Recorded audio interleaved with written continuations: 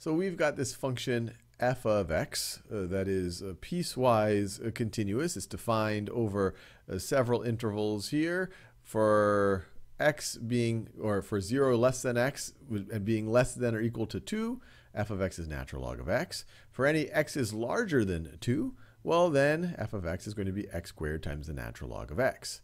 And what we want to do is we want to find the limit of f of x as x approaches 2. And what's interesting about the value 2 is that that's essentially the boundary between these two intervals. If we wanted to evaluate it at 2, we would fall into this first interval, f of 2. Well, 2 is less than or equal to 2, and it's greater than 0. So f of 2 would be pretty straightforward. That would just be natural log of 2. But that's not necessarily what the limit is going to be. To figure out what the limit is going to be, we should think about, well, what's the limit as we approach from the left? What's the limit as we approach from the right? And do those exist? And if they do exist, are they the same thing? And if they are the same thing, well, then we have a well-defined limit. So let's do that. Let's first think about the limit of f of x as we approach 2 from the left, from values lower than 2. Well, this is going to be the case where we're going to be operating in this interval right over here. We're operating from values less than 2, and we're going to be approaching 2 from the left. And so we'll fall under this clause.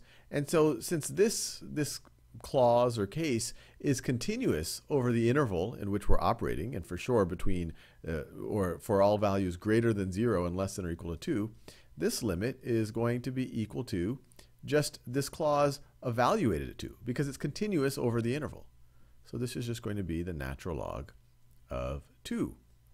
All right, so now let's think about the limit from the right-hand side, from values greater than 2. So the limit of f of x as x approaches 2 from the right-hand side. Well, even though 2 falls into this clause, as soon as we go anything greater than 2, we fall in this clause. So we're going to be approaching 2 essentially using this case.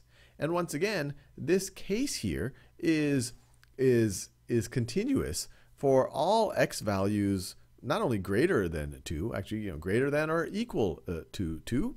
And so for this one over here, we can make the same argument that this limit is going to be this clause evaluated at 2.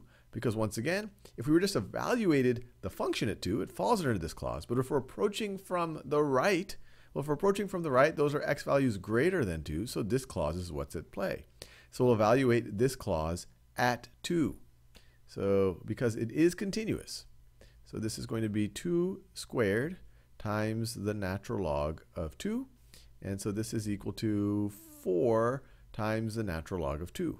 4 times the natural log of 2. So the right-hand limit does exist. The left-hand limit does exist. But the thing that might jump out at you is that these are two different values. We approach a different value from the left as we do from the right. If you were to graph this, you would see a jump in the actual graph. You would see a discontinuity occurring there. And so for this one in particular, you have that jump discontinuity. This limit would not exist because the left-hand limit and the right-hand limit go to two different values. So this does not exist.